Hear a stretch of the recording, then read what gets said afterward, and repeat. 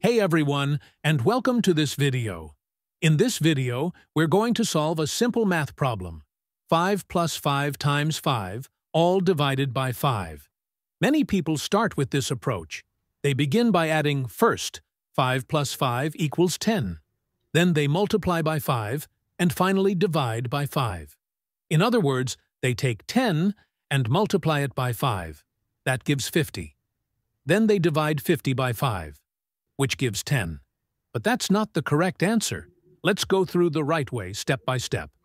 According to the PEMDAS rule, the order of operations, we need to do multiplication before addition.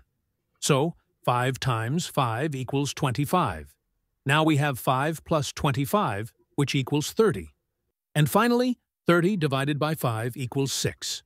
So, the correct answer to this problem is 6.